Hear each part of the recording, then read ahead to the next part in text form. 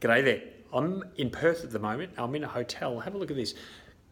Cool, it's a very trendy boutique hotel. Very cool numbering on the floor level. So anyway, that's not really got to do with anything. Just wanted to show you that because I thought it was pretty cool. Anyway, I have a message this week and it is this.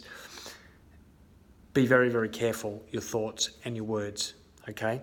Very, very, very, very careful and take full notice, because whatever comes out of your mouth is obviously starts with a thought, and that is a reflection of how you feel and what you believe.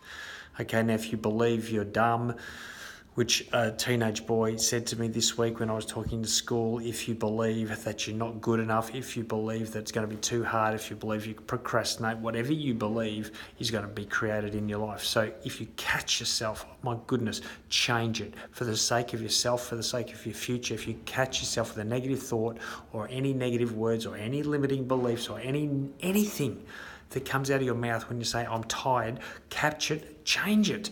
Change it. I'm getting better. I'm improving every day. I'm learning. I'm getting better. I can do it. I'm good enough. You've got to be able to catch it and change it. If you don't, those thoughts and words are going to lead you down a path which is going to lead you to somewhere where you probably don't want to be. You can be wherever you want to be. You can, if you use the right words, the right thoughts. So change them for the sake of your future, for the sake of your life. Change any negativity that comes out of your mouth.